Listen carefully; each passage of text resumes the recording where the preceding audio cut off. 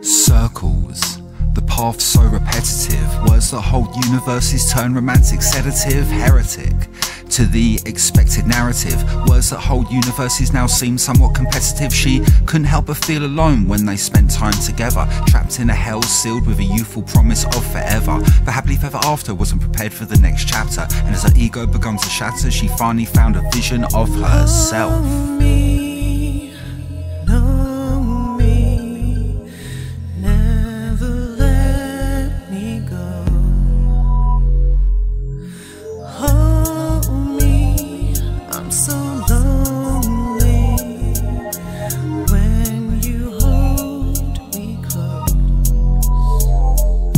So she turned out the light and let the cold dead silence in, ghosts of their love haunting the tomb that they both lay within. The only sin was growth, the only sin was that most flowers don't grow in the same direction without attention. And they were no exception, they were perfect to conception, no hesitation to give a proclamation of affection. But now more a reflection of society's expectations than anything real. But still they were gold, they were sold on writing their own scrolls. But lo and behold, the same old story can be told. He screamed liar, begged forever, gripped tight onto her hand. She tried to explain she didn't lie, she just kind of grew out of their plans. No blame can be named, we just didn't grow the same way. Plus we shouldn't be today who we were yesterday. Life is all about growth, and the moment you stop is when you truly die. Plus I'd rather drown in the waves than remain in the stagnant and never even try.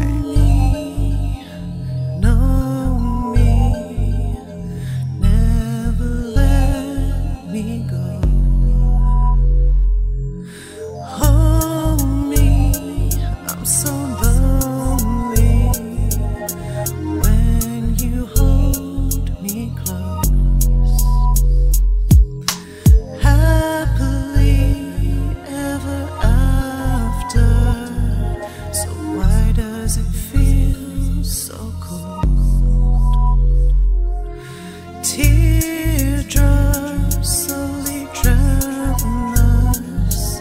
I'll never know how to let you go. He said, how am I supposed to carry on all on my own without you as my home? You promised me I'd never be alone. She said, I'm suffocating in this reality. The fallacy of what was meant to be was a beautiful dream, but it wasn't enough to sustain me. I need room to breathe. He said, I remember there was a time when you didn't understand how anybody could ever leave me.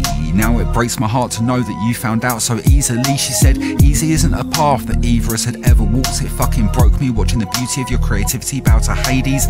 Living in a memory of a former we, the limbo of our lives. We die in fantasy, we die in memories of who we used to be. We sleep in sheets of sorrow, holding on to familiarity. The soundtrack of tomorrow won't be set to the beat of today. Not every story has an ending, sometimes shit just fades away. Slowly drown us. I'll never know how to let you go.